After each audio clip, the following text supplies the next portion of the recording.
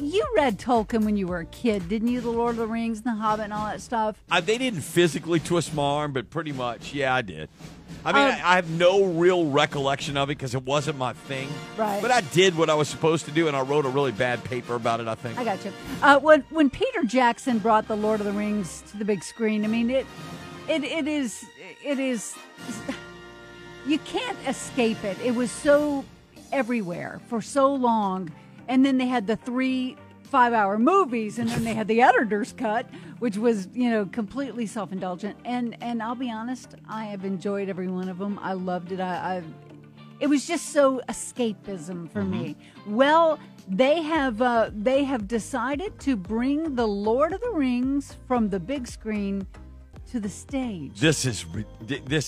None of this makes sense to me. A musical stage adaptation of The Lord of the Rings, originally co-created by Roald Dahl's Matilda director. It really does seem kind of interesting. The Shire of Middle-earth, the inland area inhabited by the hobbits and stuff, will be recreated at a theater.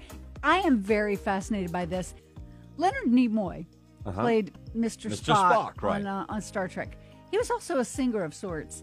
And he made some bad records. He did the worst song ever about Bilbo Baggins, and it was about the Hobbit and stuff.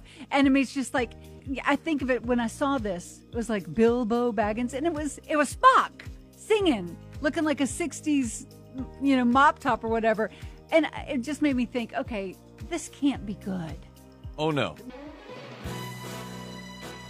Coming soon, it's Lord of the Rings, the musical.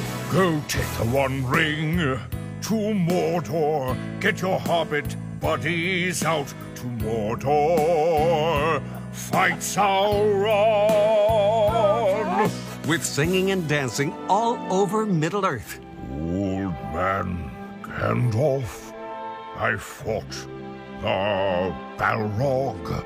And an all-star cast, because one does not simply walk into Broadway. My precious, when hobbits are sleeping, I will strangle the fat